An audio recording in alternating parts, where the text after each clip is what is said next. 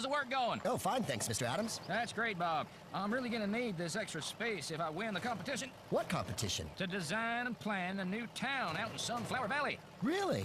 I used to spend a lot of time out there when I was young, camping with my brother Tom. Oh, then you'll love what I've got planned for it, Bob. I'll give you a sneak peek if you want. Great! Now, I built a model to show my ideas to the judges. Been working on it for weeks now. What do you think? Oh, it's very nice. It's just a shock to see Sunflower Valley looking like a city. See, this part is all hotels, and there'll be restaurants, nightclubs, gyms, golf courses. Oh, seems like you thought of everything. Oh, everything you could wish for. I'm gonna make Sunflower Valley a fantastic place for vacations. People will come from all over. Well, it's a very good model. Thank you, Bob.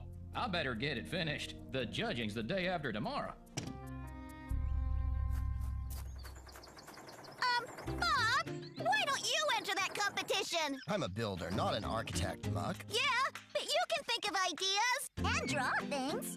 And you know more about building than anyone. Oh, thanks, team. But with Wendy on vacation, I have lots of work to do here. Well, team, the site's all cleared, so tomorrow we can start building. Have we cleared it already? So what's Sunflower Valley like, Bob? You know what? I think I still have some home movies from our vacations there. Oh, can we watch them, Bob? I'll dig them out when we get home, Lofty.